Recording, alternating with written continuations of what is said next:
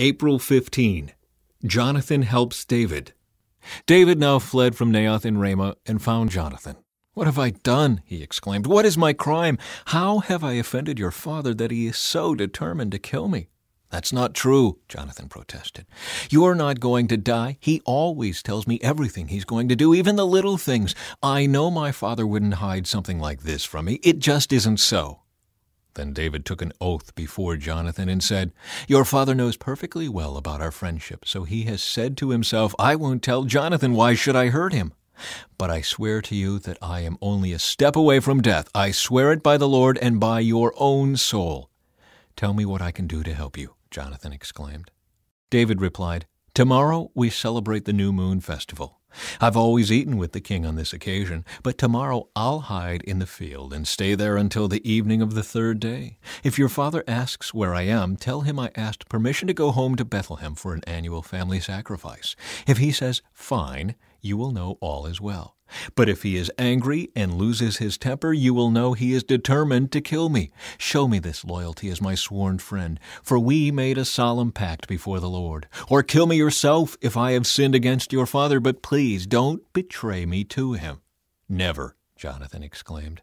"You know that if I had the slightest notion my father was planning to kill you, I would tell you at once." Then David asked, "How will I know whether or not your father is angry?" "Come out to the field with me," Jonathan replied, and they went out there together. Then Jonathan told David, "I promise by the Lord, the God of Israel, that by this time tomorrow, or the next day at the latest, I will talk to my father and let you know at once how he feels about you. If he speaks favorably about you, I will let you know. But if he is angry and wants you killed, may the Lord strike me and even kill me if I don't warn you so you can escape and live. May the Lord be with you as he used to be with my father.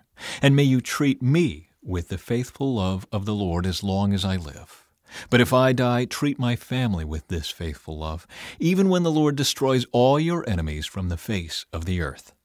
So Jonathan made a solemn pact with David, saying, "May the Lord destroy all your enemies." And Jonathan made David reaffirm his vow of friendship again, for Jonathan loved David as he loved himself. Then Jonathan said, "Tomorrow we celebrate the New Moon Festival. You will be missed when your place at the table is empty. The day after tomorrow, toward evening, go to the place where you hid before and wait there by the stone pile. I will come out and shoot 3 arrows to the side of the stone pile as though I were shooting at a target. Then I will send a boy to bring the arrows back. If you hear me tell him, 'They're on this side,' then you will know, as surely as the Lord lives, that all is well and there is no trouble. But if I tell him, 'Go farther, the arrows are still ahead of you,' then it will mean that you must leave immediately, for the Lord is sending you away. And may the Lord make us keep our promises to each other, for he has witnessed them." So David hid himself in the field, and when the New Moon Festival began, the king sat down to eat. He sat at his usual place against the wall, with Jonathan sitting opposite him and Abner beside him. But David's place was empty. Saul didn't say anything about it that day, for he said to himself, "Something must have made David ceremonially unclean." But when David's place was empty again the next day, Saul asked Jonathan, "Why hasn't the son of Jesse been here for the meal either yesterday or today?" Jonathan replied, "David earnestly asked me if he could go to Bethlehem. He said, 'Please let me go, for we are having a family sacrifice. My brother demanded that I be there, so please let me get away to see my brothers. That's why he isn't here at the king's table.'" Saul boiled with rage at Jonathan. "You stupid son of a whore," he swore at him. "Do you think I don't know that you want him to be king in your place, shaming yourself and your mother? As long as that son of Jesse is alive, you'll never be king. Now go and get him so I can kill him." "But why should he be put to death?" Jonathan asked his father. "What has he done?" Then Saul hurled his spear at Jonathan, intending to kill him. So at last Jonathan realized that his father was really determined to kill David. Jonathan left the table in fierce anger and refused to eat on that second day of the festival, for he was crushed by his father's shameful behavior toward David. The next morning, as agreed, Jonathan went out into the field and took a young boy with him to gather his arrows. "Start running," he told the boy, "so you can find the arrows as I shoot them." So the boy ran, and Jonathan shot an arrow beyond him. When the boy had almost reached the arrow, Jonathan shouted, "The arrow is still ahead of you! Hurry! Hurry! Don't wait!" So the boy quickly gathered up the arrows and ran back to his master. He, of course, suspected nothing. Only Jonathan and David understood the signal. Then Jonathan gave his bow and arrows to the boy and told him to take them back to town. As soon as the boy was gone, David came out from where he had been hiding near the stone pile.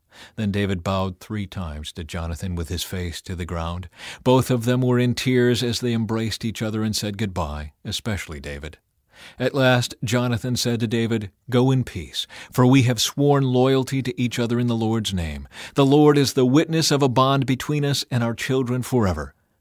Then David left, and Jonathan returned to the town. David runs from Saul. David went to the town of Nob to see Ahimelech the priest. Ahimelech trembled when he saw him. "Why are you alone?" he asked. "Why is no one with you?"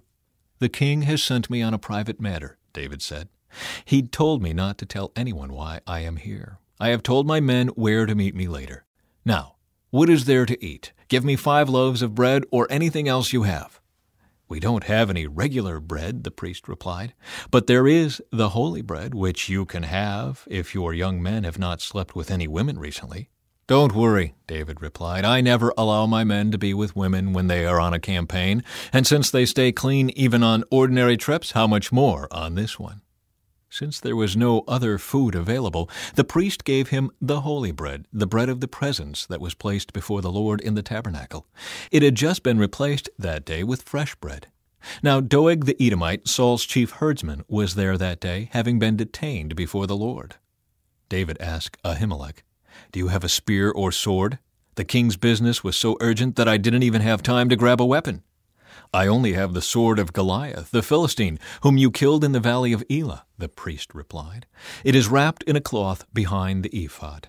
Take that if you want it, for there is nothing else here." "There is nothing like it," David replied. "Give it to me."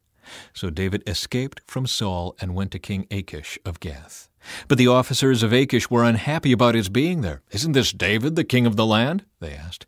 "Isn't he the one the people honor with dances, singing, 'Saul has killed his thousands and David his 10,000s'?" David heard these comments and was very afraid of what King Achish of Gath might do to him. So he pretended to be insane, scratching on doors and drooling down his beard. Finally, King Achish said to his men, "Must you bring me a madman? We already have enough of them around here. Why should I let someone like this be my guest?" Psalm 34. I will praise the Lord at all times. I will constantly speak His praises. I will boast only in the Lord. Let all who are helpless take heart. Come, let us tell of the Lord's greatness. Let us exalt His name together.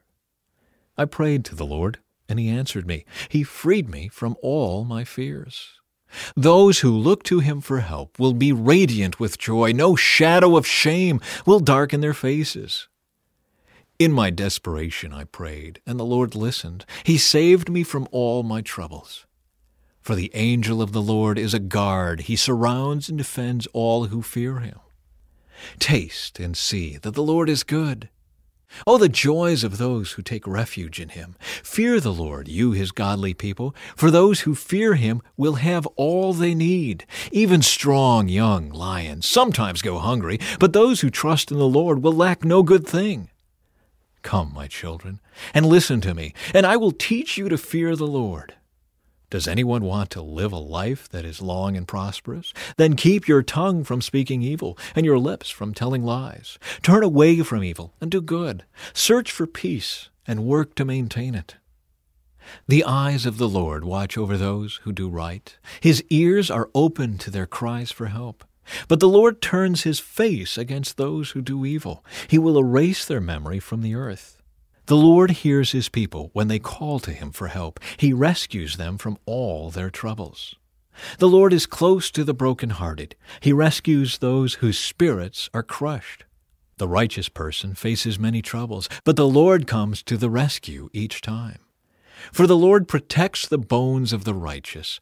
Not one of them is broken. Calamity will surely overtake the wicked, and those who hate the righteous will be punished. But the Lord will redeem those who serve Him. No one who takes refuge in Him will be condemned.